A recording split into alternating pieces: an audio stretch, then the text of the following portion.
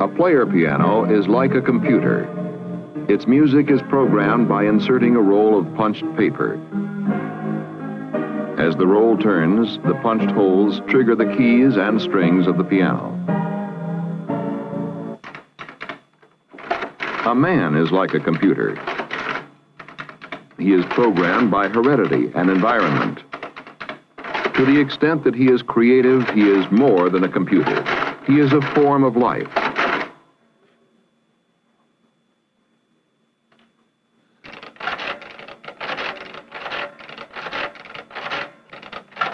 But he is much slower.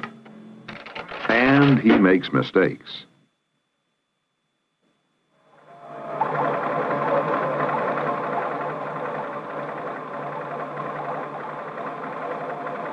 This is a high-speed electronic computer. Like the piano, it too may be programmed with punched tape or cards, or by more advanced devices such as magnetic tape or teletype units talking directly to the computer. Like the man, it too does arithmetic. In fact, in 1 second, it can do far more arithmetic than the man, using a desktop calculator, can do in a full year.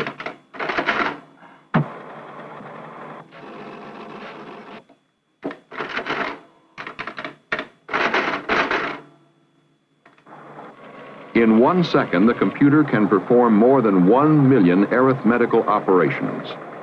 And arithmetic is only one outlet for its many talents, performed with electrons moving at nearly the speed of light. A computer can do research, analysis, and business management, can make decisions, can play cards and chess, and even compose and play music, like this.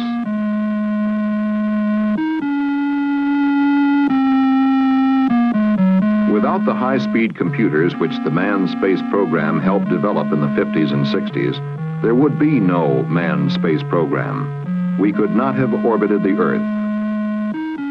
We could not have landed men on the moon. Let us see why.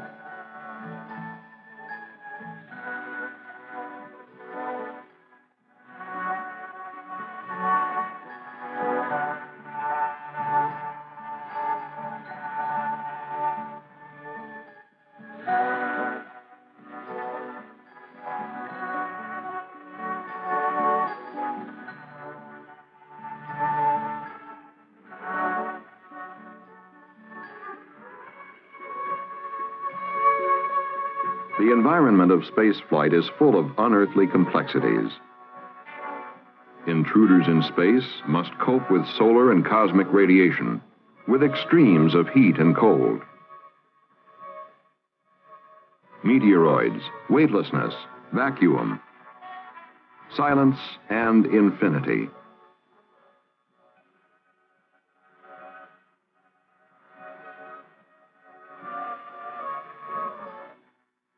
Before flying off into such a different environment, we require carefully designed spacecraft to carry life support systems of air and pressure.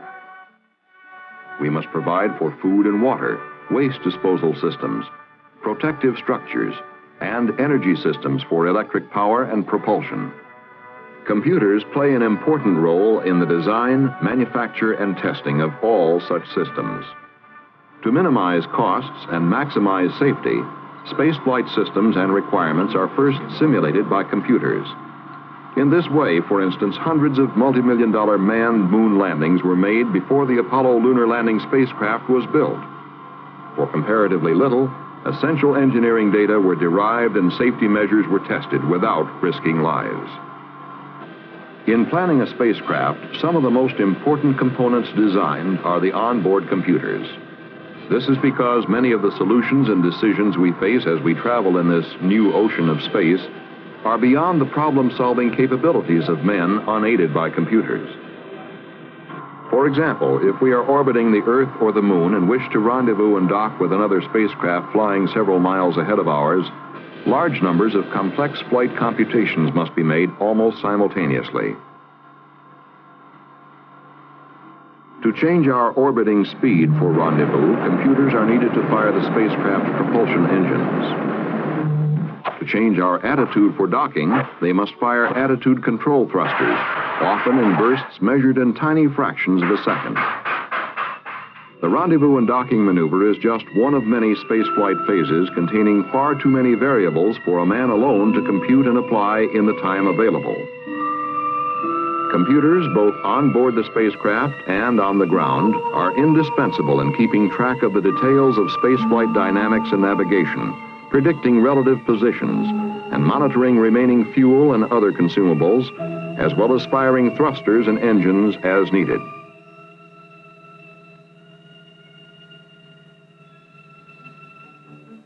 Long before a space mission is launched, the parameters of the mission must be calculated with the help of high-speed computers. Optimum design of the mission profile and the spacecraft can be predicted by the computer in advance using theoretical data. Scientists and engineers present their problems in the form of mathematical models to the scientific computing specialists, or computer programmers, who translate the math into computer language. This coded math is punched on cards as instructions to the computer. Also, data related to the design problem are encoded, converted to some form the computer can read. One of these forms is the punched card.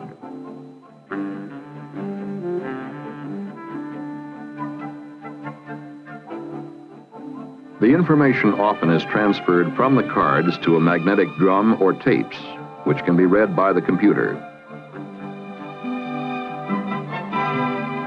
Problem solutions by the computer can be displayed in various ways. A cathode ray tube, like a television picture tube, may display design solutions which can then be photographed on the face of the tube. Lunar landing of a three-dimensional lunar module. Rendezvous of the lunar module with the command module. Earthrise over the moon. Star fields for use in navigation.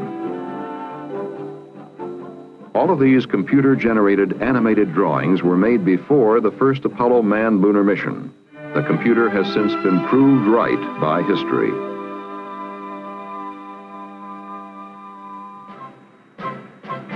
Another area of computer-assisted engineering involves the processing of data from actual tests, as distinguished from theoretical predictions. For instance, consider the immense amount of aerodynamic, thermal, and metallurgical data in the re-entry of a spacecraft through the Earth's atmosphere. This was the first re-entry test of an Apollo command module. It was unmanned, but recorded by automatic onboard cameras. Approaching the Earth on its return flight from the Moon, the spacecraft reaches a velocity of 25,000 miles per hour. As it slams into the Earth's increasingly dense atmosphere, temperatures rise to several thousand degrees Fahrenheit. Due to the blunt shape of the command module, most of this heat is dissipated by waves of air molecules which form and act like a bumper, pushing other molecules of air around and away from the spacecraft. The heat shield must cope with 5,000 degrees of heat as its ablative surface material crumbles, gases, and chars the heat away. Inside the cabin, temperatures remain comfortable. In this first flight test, telemetry relayed the data to a ground tracking station.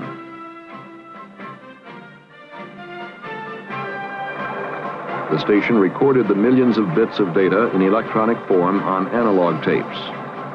The tapes were rushed to the manned spacecraft center, and the data were transferred to digital bits on other reels of magnetic tape.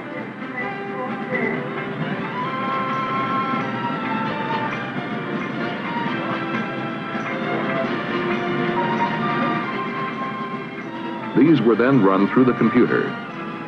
In this case, the computer's output was by a high-speed line printer. After analyses and application, the output data were photographed on microfilm and placed in storage for future reference.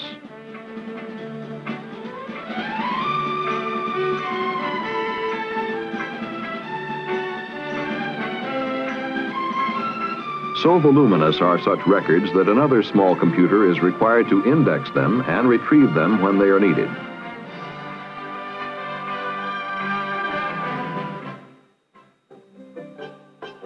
Just as spacecraft and systems must be designed, built, and tested over years of research and development with the help of computers, so the men to fly the spacecraft must be carefully prepared and tested. Their every psychophysiological characteristic must be known, analyzed, and evaluated for the responsibilities they must assume during a space mission. From regular and special medical examinations, from biosensor monitoring of each man in a variety of activities, including actual space missions, a store of biomedical and behavioral data is maintained by the computer, capable of rapid retrieval and analysis on that man's suitability for a particular assignment. The pioneering work done in this area at the Manned Spacecraft Center may have far-reaching impact on future computer usage in general medical practice.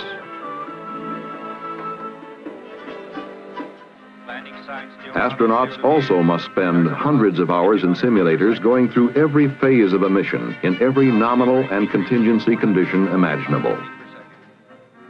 Training simulators would be inadequate without high-speed interpretive computers, which are used to simulate operational spacecraft computers long before a particular space mission is undertaken. For astronaut training programs, systems planning engineers design both the hardware and the software to make the simulators very realistic. In the Apollo Command Module simulator, most spacecraft systems are represented. Digital computers perform real-time computations that put trainees into convincing spaceflight situations. The sense of reality is heightened by simulated spacecraft characteristics, flight dynamics, and visual and sound effects from control panel lights to jet and rocket noises. The Lunar Module Simulator is also an all-digital simulator with 3 computers using coordinates based on math models to simulate the spacecraft and the lunar landing phase of a mission. As in the Command Module Trainer, simulation of the primary guidance, navigation, and control system is a most significant part of the training procedures. In the lunar module itself, the controlling element in the system is an onboard digital guidance, navigation, and control computer. Your code numbers. Keep receiver off. Thank you. There will be no comm check. By the time a manned space mission is launched, flight crews and ground support crews have flown the mission hundreds of times, thanks to the computerized simulators.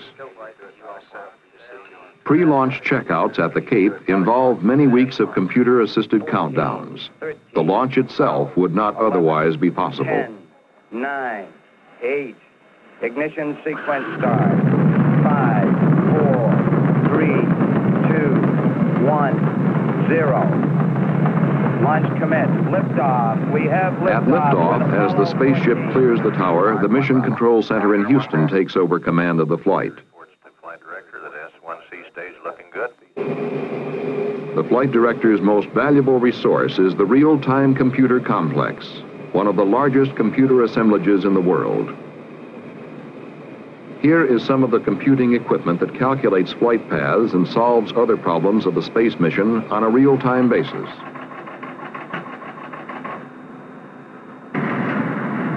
When necessary to keep the guidance system up to date, the solutions are transmitted to the spacecraft and fed into the onboard computer.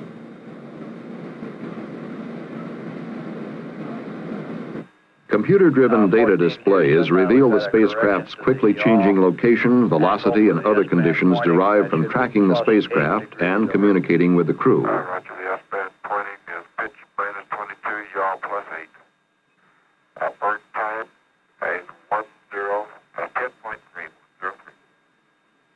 Roger, Houston. The actual landing on the moon depends on computerized readings of remaining fuel and altitude. 50 feet. We're in good shape, too. 3 feet per second. 40 feet. 3 feet per second. 30. 3 feet per second. Look at 3. 20 feet. 10. 3 feet per second. Contact now. 2. Stop. Brake. Pro. Auto. We're on the surface. While on the moon, astronauts perform active seismic experiments and emplace scientific instruments such as seismometers, magnetometers, and ion particle detectors. Voluminous data are transmitted to Earth from these instruments, which make up the various stations of the moon's expanding science network. The data are interpreted with the help of computers. After a mission returns safely from the moon, computers are also indispensable. Inside the Lunar Receiving Laboratory, moon rocks and soil brought back by the lunar explorers are studied and subjected to preliminary analyses with the help of computer-controlled instrument systems.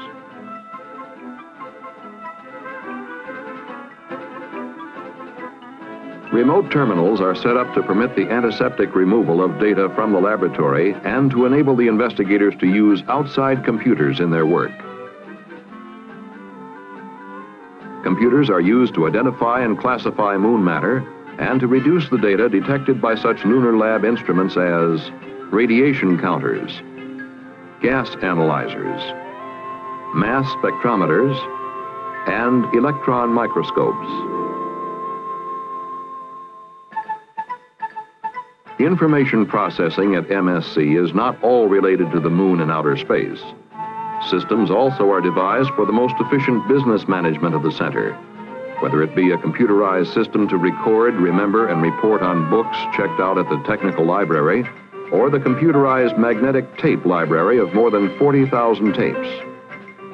Other computerized operations at this remarkable one-of-a-kind city of space control and prepare paychecks, warehouse inventories, and even inventories of scientific and technical skills to ensure the fullest utilization of the space program's most valuable asset, its people.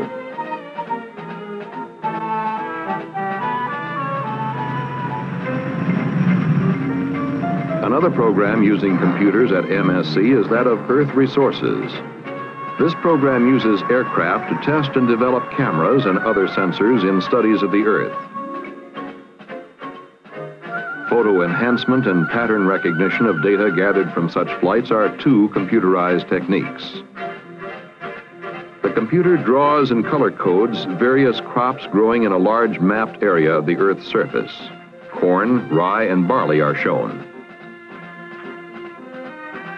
Similar techniques are used to reveal areas of plant disease, forest fires, underground rivers, and other surface phenomena.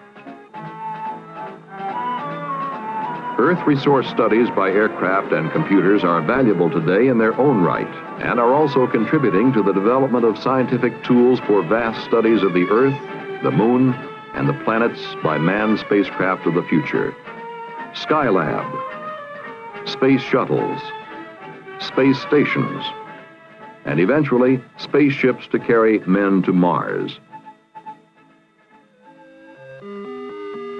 The computers at the Manned Spacecraft Center are truly our keys to the future.